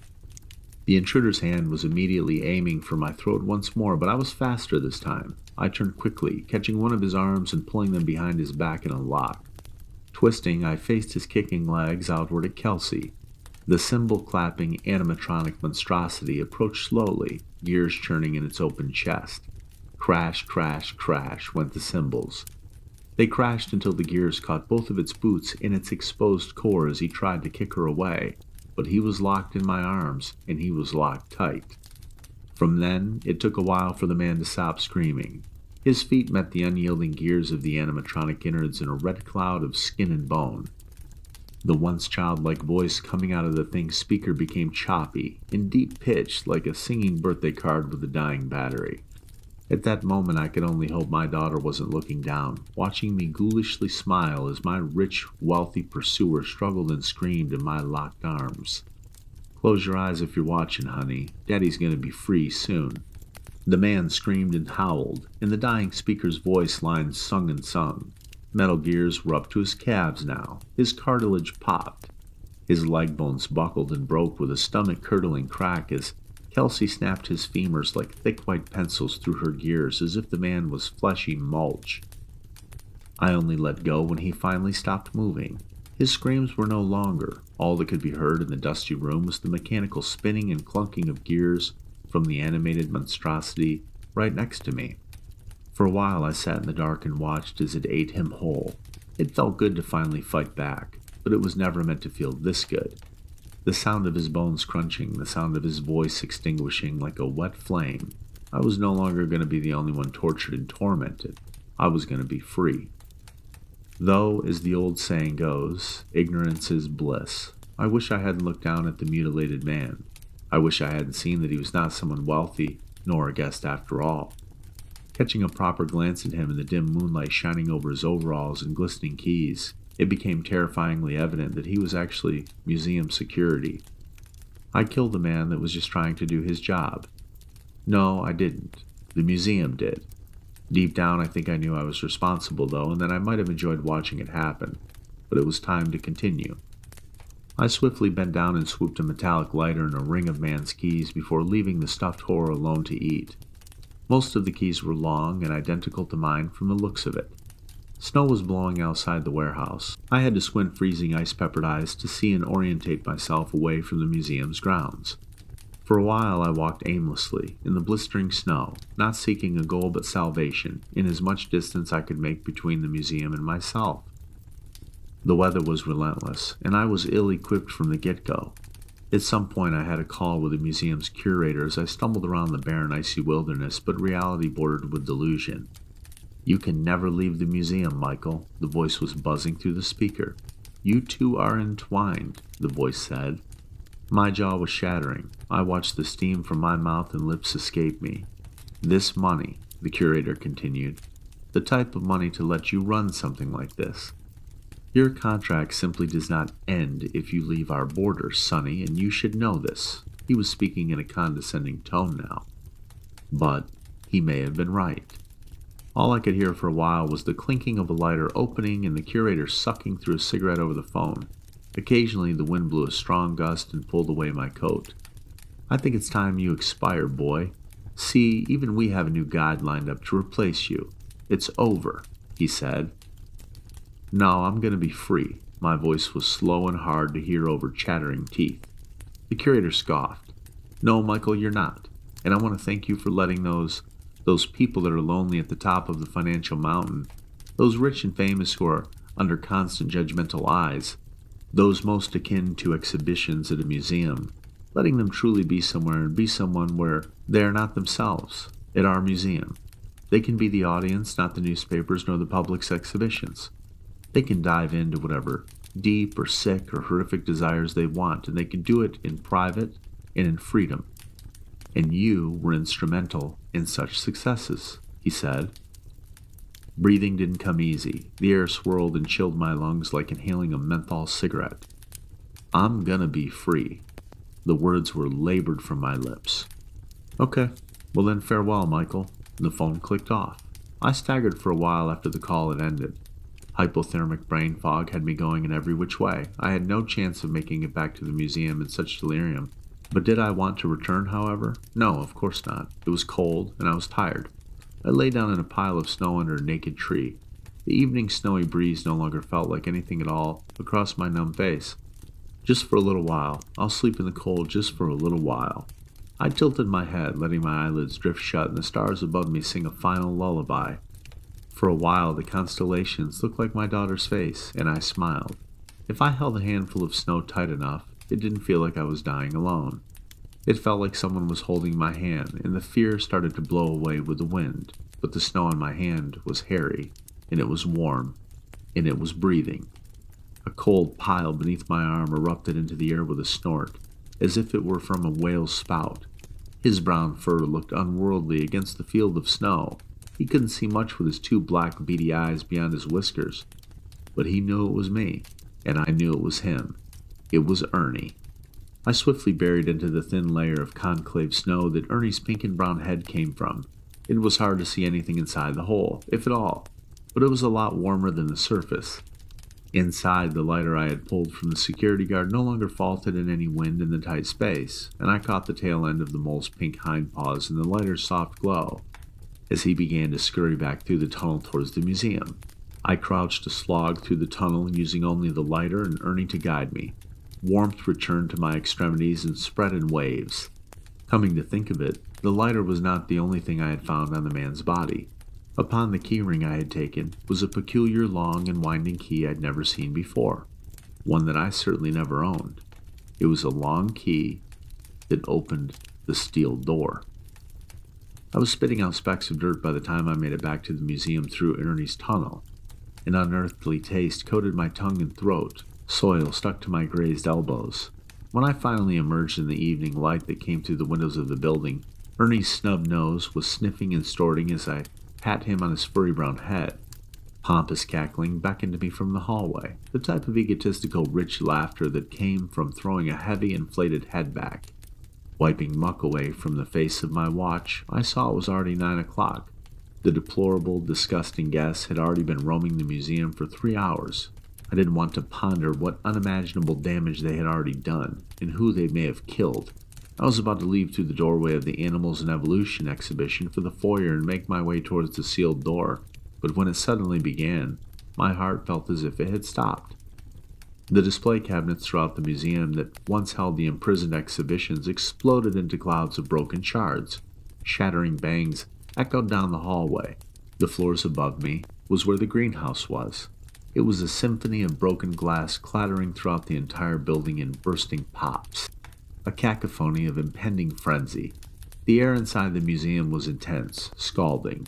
Me, its lone tour guide, the eyes and ears of the place, was trying to leave it for good, and the building exploded in a hot, retaliating rage. The museum abhorred me for attempting an escape, and the exhibitions were let free. From the halls, the once cackling guests soon found quieted confusion, and silence swiftly grew screams as delirium blossomed into blind fear. Glass displays still distantly popped and met the marble floor like clattering hail. It occurred to me in that moment of sharp terror that the museum itself was an exhibition in and of itself, a wealthy man's Pandora box. And staring around at the violent exploding glass that had housed our precious artifacts, her message was hauntingly clear. If she couldn't have me, then nobody could. 2 men frantically bolted into the room, running from an unseen horror. Their faces were polar opposite expressions. One spoke volumes of fear under a furrowed brow. The other had a jaw that was tightened with invisible bolts of disdain. Mr. Frightened and Mr. Angry, a rigid dichotomy which showed their contrasting feelings in the face of death. In this abominable rich man's graveyard, they knew they were going to die, and to hear the museum narrow their death sentence with every pop of glass felt intensely euphoric. "What's going on?" Mr. Frightened's voice was a helpless drone. "Where were you?" he said. "I was—" Then I held my breath. From their demeanor beginning to calm, it was evident that they felt relatively at ease in the seemingly dull animal wing of the museum. I would have felt the same if my eye didn't catch the finger-length chameleon crawling up Mr. Angry's wrist. The other man caught wind of what I was looking at. He looked down at Mr. Angry's forearm, and his bulging eyes looked like they could have fallen directly out of his head. "Oh God," the man with the chameleon up his elbow said. "I've read about these. On placard. How did it get—" His voice was shaking now. I wiped one sweaty hand on my leg and began to back away. All of this right here, didn't concern me. I needed to escape the museum. I had to find out what was behind that steel door. Was Johnny Razortongue right? "It's gonna bite me, right? It's venomous, right, guide?" Mr. Angry shrieked. "Get it the hell off of me!" I interjected, stepping one foot back, then the next. No, I'm not going to do that." Without warning, the man peeled it from his skin, one thumb pushing against the chameleon's neck to expose fangs. Mr. Angry swiped the reptile at the other man with force, and its mouth stuck to his skin like a dartboard, and then he laughed. The rich and famous that visited were never going to change. They were always some sick, thrill-seeking motherfuckers. I thought, watching Mr. Frighten squirm and hold the blood that slowly drizzled from the freshly carved holes in his neck, he is never going to change. This is who these people are. They're a bad species. The bitten man looked like a chameleon for a while. At least part of him did. His wounded neck skin bloomed orange-violet. Scaly flesh beneath his jaw was iridescent in the moonlight. Human cells were never meant for camouflage, and the man was a soon testament to that. Mr. Frighten didn't make a sound, only an anguish grimaced in his pain as his skin cells followed sage, then ocean blue. The pain was clearly insufferable, enough to turn him mad, enough to want to spoon the bloodshot eyes out of their sockets, though the worst stomach-curdling process was yet to come. There was never venom, though the chameleon's bite was turning his skin. When his human shell could bear the stress of chameleon evolution no longer, the blotches of scales that his flesh had morphed into soon became clear as glass. Transparent areas of the man's skin bloomed in circles, growing slowly and easily like puddles in rain. He went to grab a banister with one ghoulishly crystalline hand, but he couldn't have known that the chameleon's contagious clear pigmentation would also make his flesh as thin as paper. Pointy finger bones tore through the tips of the fragile paper skin like spiny white staples as his hand touched the wood, and he screamed and howled. Mr. Frighten then fell to one knee, the only limb that still showed the true color of his skin. As he toppled over, I saw his liver, his heart. All organs and gore were on full display as I stared through his back that looked like a mere translucent veil or a jellyfish. The chameleon's contagious pigment miraculously started to spread to his neck bones and his skull, and his skin and bones bloomed as clear as a window. No sound came out of his mouth when he screamed then, only that of the sickening tearing that came after his brittle see-through neck snapped under the weight of his brain. His head made a splash as it dived from his shoulders onto the marble floor. Watching his facial skin flake away to translucent dust, I was reminded of the venomous glass butterflies we housed in our insect exhibition. I wouldn't be surprised if this is how they originally came into being. There was a brief, satisfying respite after I watched the rich man meet his death. When my heart settled, I recalled how vulnerable he had looked with his organs showing, how scared he must have felt in the moment before his head broke loose from his body. His memories, his hopes and fears, his rich ego all ending in an instant as his fleshy mind bubbled and met the marble floor. How gratifying. The other man tore me out of my moment of ecstasy as if he had plunged me in a freezing bath. Mr. Angry was wildly swinging a hammer in front of me. It narrowly missed the bridge of my nose. "We're all completely fucked because of you." His voice lashed out at me with a searing culpability. He swung again and missed because that time I was already on the move. I bolted for the door, my feet skidding as I turned in the hallway towards the foyer. Angry guests, exploding cabinets, it's all too much, Sophia, I thought. I know you're watching me, honey, and I'm going to be free soon. I reluctantly passed the steel door as I swiftly climbed the grand staircase to the foyer. I was going to open it this evening to find freedom just as Johnny had told me I would, but not until I could shake the angry, wealthy prick on my tail. The floor inside the arts and music exhibition was littered with the shattered glass of the displays of free exhibitions, and when I entered the room I immediately went straight for the back wall. Above me was a golden placard. The Tooth Fairy, it said. Mr. Angry followed me into the dimly lit space, wielding his hammer tightly over one shoulder. "Nowhere to run now, guide," he yelled. The man turned left and then right. "No reanimated freaks left here to do your bidding either, eh?" he exclaimed. His eyes scanned the floors for smashed glass, the remains of any escaped displays. But the tooth fairy didn't do my bidding, and it didn't need broken glass to be set free either. Only the deep, nauseating hunger that rumbled within its canvas belly, for the guest's mouth and bones, was needed for it to wake it from its die. An ash-colored hand tore out of the painting beside me, slowly reaching and wanting. Strings of oil pigment like bloody tree sap or syrup hung from its arms and neck as it hoisted itself out of the painting. Its face had no eyes, its head was only half of that. Only the jaw, mouth, and cheeks remained below its jagged outline of a missing scalp. The man turned, but the tooth fairy's fingers were long, and its famine even longer. It leaped from the canvas, pinning him tightly against the ground. His hand was limp now, the hammer slipping from his grip. My heart was racing. I had goosebumps all over my skin, but watching the animated painting pull the man's teeth felt completely intoxicating. There was a vile amusement that burned within as I counted the number of teeth the ghoul had to unroot before the man's words became a wet, indiscernible mess. 6, maybe 7. When there were no teeth left, it started at his lips, pink leeches that peeled away, syrup strings and nerves. "Help me, please," the man gurgled. I smiled and stared, because the tortured tour guide that I once was proved to be no salvation for him. Perhaps only dentures were. The museum foyer outside was as it always was, ornate and grand. I looked up at the mosaic ceiling and laughed as I walked down the stairs of her belly, an orchestra of exploding glass displays and screams drowning the sound of my chuckle like a loud swirling drain of disarray. The horrifying museum for the rich and famous was absurd, and it ate me alive. I had the key to the steel door, and with it my misery would come to an end. I can feel you smiling too, Sophia. Dad is going to leave. The hallway wasn't very far. The steel door wasn't far either. And my stomach sank. I didn't anticipate the museum's curator to be situated outside the metal door, 2 stumpy legs beneath him that looked as if they hardly held up his grape-like frame which busted at the seams. "Michael," he said sternly, his back almost flat against the cold metal barrier behind him. "Please don't do this," he said. The head of the metal hammer in my hand shined brightly at the right angle. I walked towards the curator and the door. "Oh boy," the curator said, "you've gone mad. That grin," he shook his head. "The museum has gripped you, hasn't it?" My fingers reached up and patted my lips like they were going numb.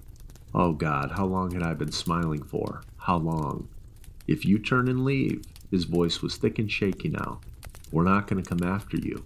You have a choice to make, Mike." I contemplated it for a while. Cold from the snow outside came through the broken foyer windows and chilled my bones, and I watched the steam of my breath rise from my lips. Retire, be free, live what years you have left, or enter the door and you will never leave. It'll break you, kid. It'll break her. He was holding his hands up submissively now. "Please, Michael, do you want to leave?" he asked. I wanted to reply. I wanted to say yes, but the museum held my tongue, and the hammer swung and swung. Each blow was half Michael, half museum, but all of it, every cracking of his skull, every slash of the curator's brain under my hammer, was the bite of 15 years of torment. It was surprisingly easy to turn his skull into broken shards of bone in a gurgling fountain. Blood ran freely onto the ornate white floor, looking like long, branching worms. In the poorly lit grayscale blanket of the evening, the curator's life fluid stood out vividly as a red pool against the surrounding dull, washed colors. My breath was labored through smiling teeth that were speckled with red paint. "He's dead." It took a while for me to catch my breath, but when I finally did, I fumbled around for the key in my pocket and found that it slid into the steel door with ease. Surprising ease. As if the door had been opened regularly. But it can't have been. I was here once a week and it was always locked tight. The steel door groaned open. Circular lights adorned the short metal hallway in rows, leading to a second wooden door a few steps away. Above the door was a golden placard. It read, "The Next Guide." My stomach plummeted. I reluctantly brought myself towards the second door and pulled. If I had been wearing a smile again, it was soon gone. Pink wallpaper plastered the walls inside the space and peeled off occasionally in curled rips, save for one wall that was well kept. most likely because it was decorated with Polaroid photos. The shelves were littered with teddy bears, the ground with clothes, the ceiling with fairy lights. I moved to the wall with the images and braced it with one hand as I peered closer. As I picked up one of the pictures, I caught the scent of iron from the dry blood on my hands. It was dated 3 years ago. Center frame was the curator, slimmer back then, alongside a blonde teenager in a tidy ponytail. They were both smiling. Another Polaroid unstuck itself from the wall as I pulled. Upon the white bar beneath the picture was some writing that was messily scribbled. It read, "Flytrap's birthday." Dated a couple years prior, it depicted the curator and the girl, younger this time, beside our giant Venus flytrap we kept in the greenhouse. This photo had been taken at the museum while I was working. What is this place? Reaching all the way to the end of the wall, I picked up the earliest photograph. It was dated 15 years ago. The curator was sitting next to a hospital bed, the slimmest I had seen him and with a full head of hair. Beneath the Polaroid, more writing. "Cancer-free," it said. Right of the picture on the bed beside the curator was the same young girl, maybe 5 or 6 years of age. She had bright blue eyes and, oh my God, it was Sophia. The pink room was spinning now, and I felt like throwing up. This can't be happening. It wasn't happening. The curator was right. I was going crazy. "Dad," her words were quiet, distant and afraid. Her voice broke me in two, and I turned. Those same eyes, that smile. My sweetheart was older. She was in her early 20s now. After all, it had been 15 years since I last heard her voice. "Sophia," the words trembled from my lips. For a while I cried as she hugged me. I thought about how the curator doctored the hospital's notice of death that I had received so many years ago. I thought about how Sophia had been beneath my feet this entire time, caged like an animal and enslaved as a future pawn for the rich and famous. But after some time, I only thought about her smile. When she pulled away from me, her eyes caught the bits of the curator's skull upon my maroon waistcoat. We caught up and we had a lot to talk about, but after she had seen what was on my coat, her smile faded, and the sparkle in her eyes was gone. Still bawling, she sat upon her bed. "Where have you been?" she asked. "Right here at the museum, honey, once a week. The other days I spend off-site, never far. They don't let me visit the museum on off days. They have lots of cleaning to do." She was choking up as she spoke. Her words took a while to come loose from her lips. "No, they don't," she sniffled. "Dad, the curator comes in and shows me about the museum on those other 6 days." She pointed a flaky finger to the Polaroid pictures on the wall. "He says I'm going to be a superstar, loving every moment of working here, just like you." I thought back on the golden placard on the wall, the next guide. It felt like my heart was going to give out. This world was cursed. This museum was cursed. It was cruel. "Honey, it doesn't matter what he said. He's a terrible and sick man. He has been raising you to be some sort of museum plaything." I shut my eyes tightly, inhaling a deep breath. I didn't want to tell her who he was. I didn't want to tell her that her life was a total lie and her caretaker was a monster. "He's been grooming you, like cattle for slaughter. You're going to be a pawn for the rich and wealthy, just like me." She was shaking her head. "No," she sniffled, "that's not true. It's not." She bolted up from her bed and made for the door. "The curator is my friend. He wouldn't do that. And he promised me I'm going to be a superstar." I was shouting now. "No, no, he's bad as the rest, honey. Listen to me. They're all monsters, all of them. And the rich and wealthy that visit this godforsaken horror house are all the same." She thought this whole thing was normal. The people that came in to visit her. All the sick, rich men. She didn't know where to begin when unraveling my incoherent... All the sick, rich, perverted men. She didn't know where to begin when unraveling my incoherent rambling, and at that moment, she was just a sobbing mess. I went to hold her arm to settle her down, but she screamed. "Get away from me," she shouted. I felt helpless. "Listen to me, please," I said. "The rich are deplorable, and they are here once a week. And you've been locked in here the entire time." She then sprinted through the door. "Sophia, don't," I yelled. Her slipper splashed as it met the maroon puddle of blood that pooled outside the doorway. She screamed and screamed, not only because she was beside the curator's face that had been mashed to a bloody pulp, but she might have screamed because at that moment she knew her father was a murderer. "Monster," the words fell out of Sophia's trembling lips. "You are a monster, Daddy." I went to grab her by the arm and hold her and tell her it was all right and that we were free, but she slapped my hand away and shrieked. My voice was quiet now and pleading. "I'm not a monster, honey, but I need you to listen to me." She was backing away from me, pale moonlight flooded in, and painted bloody steps upon the museum's marble floors where her slippers had been. Looking down at the ground, she didn't see the disgusting man laying there that tormented me for 15 years and imprisoned her for the same amount of time, grooming her to be a museum exhibit and a next guide. All she saw in the curator's lifeless body were the remains of the honest man that had raised her in her father's stead, and I had just haphazardly scattered his brain across the marble floor with a hammer. She broke off into a sprint down the hallway, around the corner and down the steps she had walked many times before. I screamed after her and chased. When I finally saw her again, she had stopped in the middle of the foyer a few steps from the door. Beelzebub and the Tooth Fairy were patrolling the halls now, slowly making their way towards us. The museum's abominations did not wander aimlessly. They were always looking for someone, or me. And this time it was me. The museum was searching for me. It was not going to let me leave and run free. The back of her blonde hair was facing me as she wrestled with the door locks. Sophia shrieked as I made my way past her and jammed my master key into the door and twisted. My heart was racing now. The key that had worked for 15 years was not turning the lock. I kept twisting and turning my wrist, cussing at the museum's exhibitions that loomed. It would never open, of course, not this evening, because something was amiss. The museum had no guide now. Inside the foyer, Beelzebub fluttered a broken wing as it sucked its disgusting mouth tube in and out like a pacifier. When they reached us, they would pull my teeth and flesh from my bones as easily as boiled meat, and then Sophia would be next. The ground scratched as Beelzebub dragged one contorted spiny foot across the marble, closer, closer to me, and that's when I knew what I had to do. My arms were wide, and then I announced, "I will be resuming tours at 10 o'clock. Please leave your coats on the rack in the foyer," my voice echoing through the museum. The sound of scraping and glass displays smashing was no more. "Is that what you want to hear?" I screamed at the museum now. The two horrifying exhibitions inside the foyer stood frozen.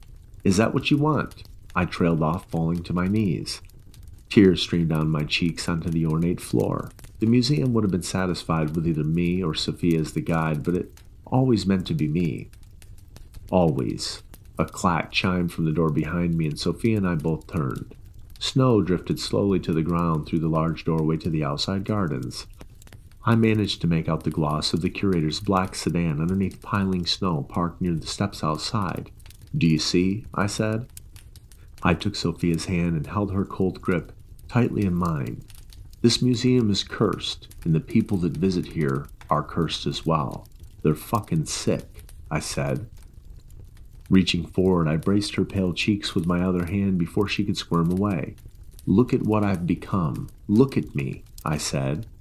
Staring into her, I saw my sweetheart, my world, my everything. Sophia was here and she was real. She was alive. "Look at me, darling, please."